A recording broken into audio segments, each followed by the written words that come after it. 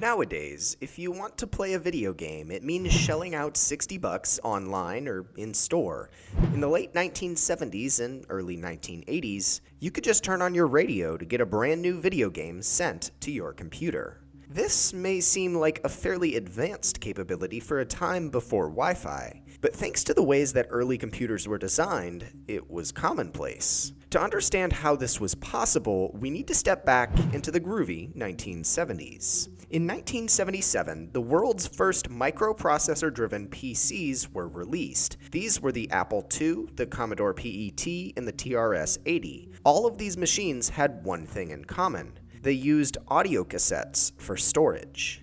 Hard drives at the time were still quite expensive, and everyone at the time had access to cheap audio cassettes. Early computer designers actually flaunted cassette storage as it aided in the early adoption of personal computers. As PCs became more common, so too did the emergence of their use as video game machines. As the 1980s rolled around, engineers at the Nederlandse Omroep Stichting, or NOS, a Dutch broadcasting organization, realized something incredible.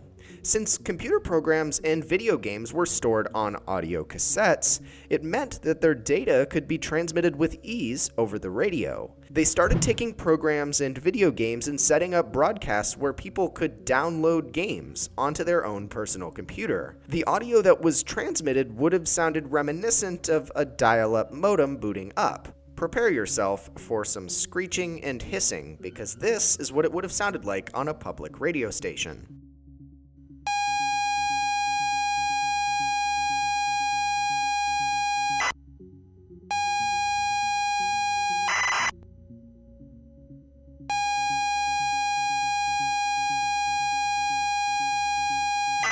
NOS started a radio program specifically for transmitting gaming data called HobbyScoop, and it became incredibly popular.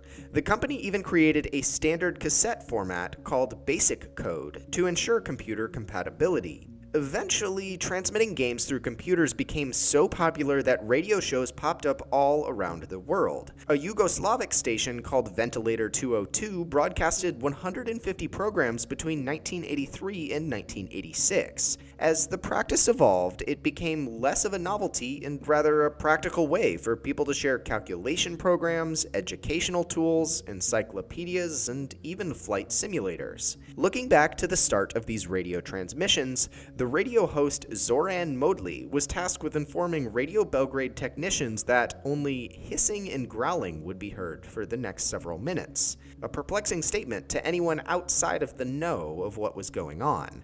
Radio West's first broadcast in the UK was a 40-pixel by 80-pixel black and white image of Charlie's Angels star Cheryl Ladd. This eventually turned into a show called Datarama that made video game transmissions regular to the airwaves. This futuristic and intriguing process of data transfer eventually came to an end in the late 1980s as 16-bit computing became common. Processors for these computers were much faster and thus required much more storage capability, 250 times that of previous computers. This meant that cassette storage was no longer feasible, and manufacturers would start using floppy disks and hard drives for computer mass storage. As transmitting video games over the airwaves died out, so too did any major wireless transmission of data. People had no widely used way to transmit game data wirelessly until the invention of Wi-Fi in 1991. So, turning on the radio in the early 1980s meant you were either met with songs from David Bowie, The Police, Def Leppard,